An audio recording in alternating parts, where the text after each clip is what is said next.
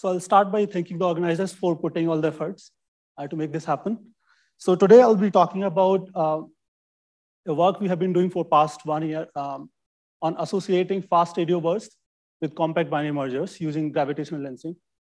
So I'll just start. What are fast radio bursts? These are basically bright millisecond radio pulses coming from extragalactic distances. And since the very first fast radio burst we detected in 2007 by Parkes radio telescope in Australia. Since then, with the more sensitive detectors, for example, this one at the bottom called CHIME, which is a Canadian telescope, we have detected few hundreds of them. But still, the origin of these pulses is still an open question. So the very first guess, I don't know if people can guess, was that there are some aliens which are shooting these laser pulses. But that basically you can rule out with the simple isotropy of these sources. So what are the proposed sources? One of the proposed sources are magnetars, which are nothing but rotating, highly magnetized neutron stars. These are especially the sources of repeating fast radio bursts. But there are alternative models which are also credible, especially for non-repeating fast radio bursts. So you only see single pulses. And this includes mergers of compact binary mergers, which also emit gravitational waves along with the fast radio burst. Now, among these compact binary coalescences, this includes a merger of two neutron stars, which is known as binary neutron star merger, and then also neutron star black hole merger, and then also binary black hole merger. So the focus of my talk will be on these sources, whether these sources could be associated with these fast radio bursts which have been observed till now, or we will be observing in future. So we can ask the question whether anybody has done this to find this association. Well, LIGO, Virgo, Kagra people, the collaboration that did this search in its third observing run, and it actually looked for temporal and spatial coincidences of gravitational waves observed that time, and as well as FRBs. And they basically looked for the arrival times of these pulses, as well as the sky locations and distance. And they did not find any confident association, but the association could not be ruled out either. This is primarily because of the various limitations of these searches. One of them being there's a large uncertainty in the measurement of luminosity distance. So as you can see in the plot on the right, so the black error bars here, black horizontal line, these actually corresponds to the error on the measurement of luminosity distance for FRBs. So these are actually more than of order of magnitudes. Similarly, the issue for the measurement of luminosity distance for gravitational signals as well. So that is one limitation. Another being the sky localization. So for gravitational waves, the sky localization is very poor. It is typically of the order of 100 square degree for these compact binaries. So this is one of the examples. This plot is actually I've taken from a paper recently which came out, and they actually claimed an association of an FRB with a BNS merger, which we detected in third observing run, or actually second, I don't remember, sorry. So the point is that the density map, as you can see, this is the localization for the GW event, which is quite huge actually. And this dot here, cyan dot, this actually corresponds to the localization of the fast radio burst. So you can actually you can associate anything in this if the uncertainty in the localization is very, very large. But they claim that they have found the association, and this is at a 2.8 sigma confidence, not very great. So now the third limitation, which is the crucial one also, that you don't know the time after which the merger this signal is emitted. This is very uncertain. And also, in fact, you don't even know whether these FRBs, in fact, there are some models which claim that FRBs are being emitted in the pre-merger rather than post-merger. So there's a huge uncertainty. So can we bypass these uncertainties and find some novel way to, or some more efficient way to search these associations? So we look for, so we consider an astrophysical scenario where there is a compact binary source emitting, we assume that it is emitting both gravitational signals as well as FRBs. And if it is lensed by a galaxy, then it will have multiple images for both the sources. For gravitational waves, it will be repeated signals with amplitudes rescaled, but they will have some time delay. And similarly, you will have for FRVs as well. And the interesting thing is that the time delays for both of these messengers should be same because the length is same, right? So instead of looking for the arrival times of these in these different signals or the sky localizations, you just look for the time delays. So if these time delays are same, right, you can claim an unambiguous association. Why? Because the time measurement in both sides, as well as GW, as well as FRB, it's pretty accurate, actually. You can measure up to milliseconds in GW and up to nanoseconds in FRB. So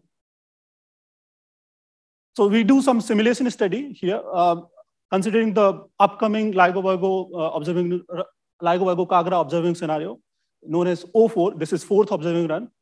And we consider a population of neutron star black hole merger, which we consider to be the most likely sources of these fast radio bursts.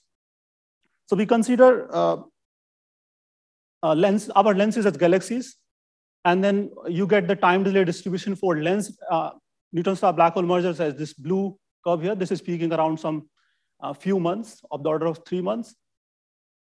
But then you make an assumption here, which is very crucial here, that we assume that both fast radio bursts and gravitational waves have same horizon distance. What it means, the detectors are sensitive to approximately similar distances in the universe. So what it means that they will have same time delay distribution which is detected. So for the detected ones, you see this orange curve here. So you see this is shifted towards left. That means you only see smaller distances, hence the smaller time delays as compared to the intrinsic one. But radio telescopes are not actually all sky. They are finite field of view. So they look at only a patch of sky. Hence you will only see a smaller time delays. Means like you won't be able to see longer time delays, because if you see first image, second image might come quite later, and it might not be in the field of view. And since the detector is fixed on the Earth, it might move because of the rotation of the Earth. So it will further limit the time delays detected by radio telescopes. And that is the green curve here. So you don't really see any time delays beyond 1 day. But there's another interesting thing I will come back to later, that you can see because of the rotation of the Earth, time delays greater than 1 day as well. So we consider the rate of association for such scenarios to happen. And if you consider this observing scenario, we find that the rate is rate is 1 in 1,000 years. So considering the span of upcoming run to be 2 years, there's only 0.2% chance that you will see such an association. So not very good. Okay. Moving on further, you can ask the question whether you can falsely associate these kind of, because there will be an uncertainty in the measurement of time always, right? So by considering that uncertainty, can you tell us what is the confidence here that by which you can associate? So it turns out that the association confidence is greater than 5 sigma here.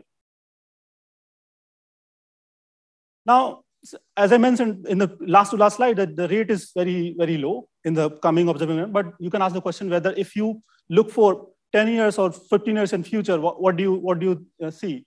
Or do you see any improvement? So the horizontal, these 3 different plots corresponds to 3 different observing scenarios of gravitational wave detectors. So the O5 corresponds to the 5th observing run. And then Voyager is factor of few improvement in the sensitivity of the detectors. In 3rd generation, it will have an order of magnitude. And what you see that as the detectors become, GW detectors become more and more sensitive, you will start seeing larger and larger time delays, which is evident from this plot. If you see, this orange distribution is kind of shifting towards right. And in fact, in 3G, you will see everything almost. But what happens for these radio telescopes, if you don't increase the field of view, the fraction of detected time delays will decrease, because you're seeing lot more of them to be larger time delays. So what you can consider a scenario, for example, if you have a radio telescope which is quite wide in field of view, which is burst here. So I actually forgot to mention that time has a field of view.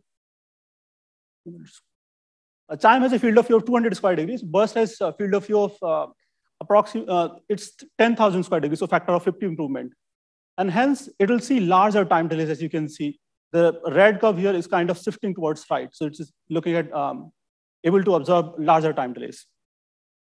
Okay, what are the rates? I already mentioned that in Chime, if you consider Chime telescope, radio telescope, the rates are pretty marginal here. But if you consider a burst scenario, so at least if not in O5, at least in Voyager scenario, you can either find an association or rule out this possibility that compact band emergers could be the source of these FRVs. I also consider this scenario where the telescopes are covering all sky, which is too optimistic to say. I also compute these rates for BNS mergers, for which the rates turn out to be marginally better than. And this is primarily due to the fact that the intrinsic rate of BNS mergers is larger. Okay, I'll just skip this part in the interest of time. So we can do something. This was the strong lensing scenario when both FRB as well as the gravitational wavelength is very, very small than the size of the lens, which is galaxy. And in that scenario, suppose if you see a lensed FRB and you see one FRB image is within the coincident time window of the gravitational wave, you see only one image, then you can search for the second subthreshold image of GW. And then similarly, you can do vice versa also. And the same idea can work for GRBs as well, but it might not be, okay, I better not talk about microlensing here. Let me summarize here. So you can, using the gravitational lensing of GW signals and FRBs emitted, let me conclude. So if you see both the signals and the time delays, you can actually make an association which will be confident greater than 5 sigma. And you can, more than that, actually, you can constrain the time delay in the emission of an FRB after the CVC merger. So that is the approach you can follow to even, rather than just association, you can measure some uncertain parameters. So I'll just end with this. Thank you.